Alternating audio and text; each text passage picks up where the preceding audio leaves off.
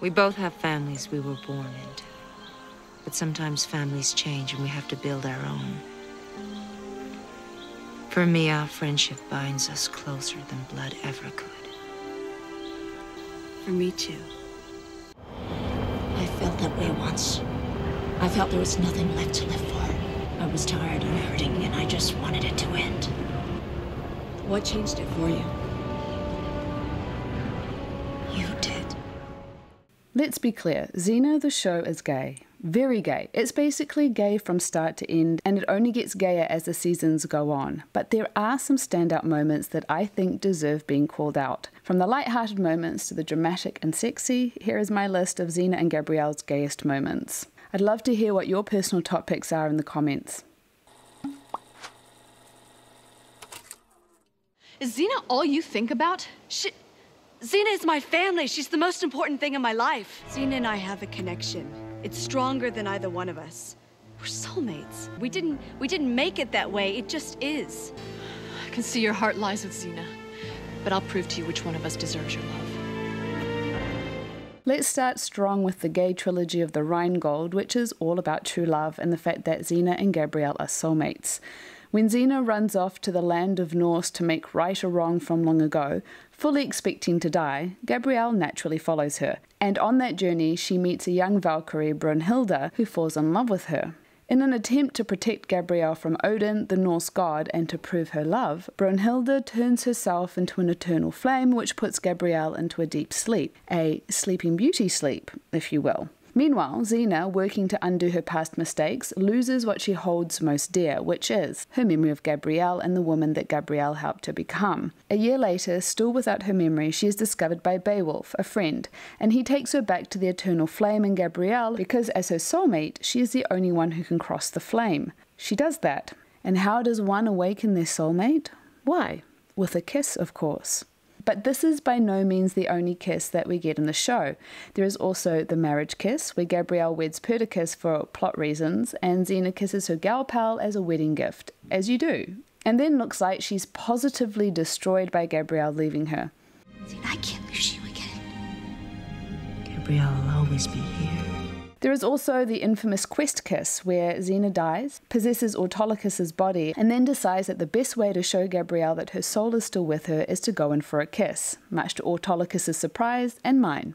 My baby gay brain exploded. And finally, the kiss of life in the finale of Friend in Need Part 2, where Xena is almost dead on Mount Fuji. Gabrielle reaches the fountain of life, and having no other way to get the water from there to Xena, holds the water in her mouth, and obviously that requires tender lip-to-lip contact to then pass the water from her mouth to Xena's. Speaking of A Friend in Need, while it was an atrocious ending to the series, it also gave us one of the shippiest declarations of the show. If I only had 30 seconds to live, this is how I'd want to live them. Looking into your eyes. There is so little room for this to be interpreted as platonic that you'd need to do a 100-point turn in order to maneuver yourself out of this one. And why would you? I wish I'd known you were looking for a father. I'm not. Oh? Well, somebody clearly got the job. Yeah, Gabrielle. I would have paid to see that. When Xena gets pregnant, it's not clear how or who the father is. But on a show like Xena, the answer is not the obvious, it's the miraculous. Because she is pregnant by immaculate conception with the daughter who has the soul of her greatest enemy, Callisto, because Xena and Gabrielle were crucified and went to heaven, but also to hell, where Xena redeemed Callisto's soul because the reason Callisto was evil was because Xena destroyed her village and killed her family and friends back when she was a warlord.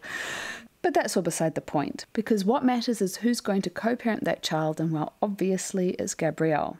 And she looks rather smug about it. You and I have much in common.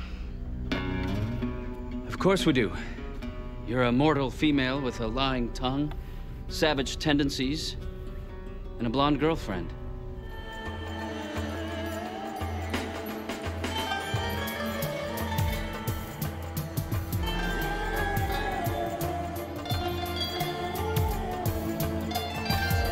If you want to seduce the fallen angel Lucifer to the dark side so he can take the throne in hell as the devil, then what better way to do that than to have a sexy dance with your girlfriend while dressed in skin-tight leather? I mean, that's what I would do if I wanted to save the world from unutterable darkness.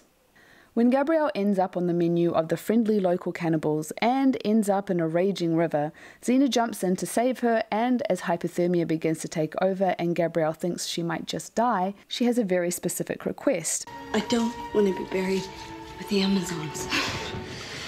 I want to lie with you, with your family. What about your family? I love them, but I'm a part of you. I want it to be like that forever. I love you. Because, of course, why wouldn't you want to be buried next to your soulmate? Do you really believe that kind of love exists? It's what we all dream about, isn't it? Someone would look so deeply into our soul that they'd find something worth dying for.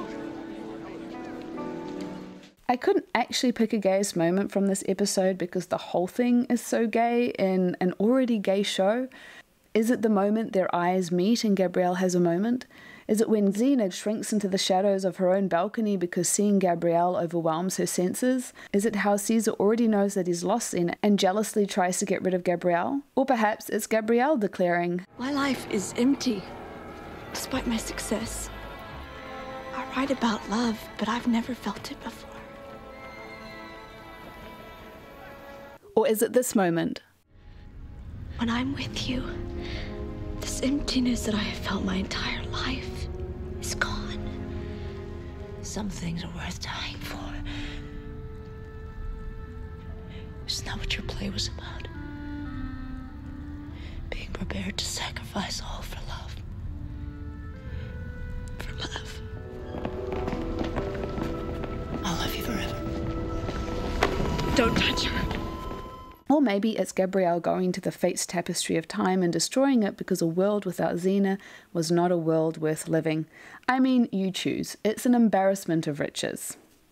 I couldn't finish out this list without mentioning the poem. With the sun setting over the ocean, with the satisfaction of an adventure done, Xena gives Gabrielle a poem written by Sappho of Lesbos to express how she feels, because who better to put into words the love she has for her warrior bard. There's a moment when I look at you, and no speech is left in me. My tongue breaks, then fire races under my skin, and I tremble and grow pale, for I am dying of such love, or so it seems to me. That wraps up what I think are the gayest moments on Xena Warrior Princess. Do you agree with my list? Let me know in the comments below. If you like this type of content, like, subscribe, and turn on that notification bell. Until next time, lady lovers.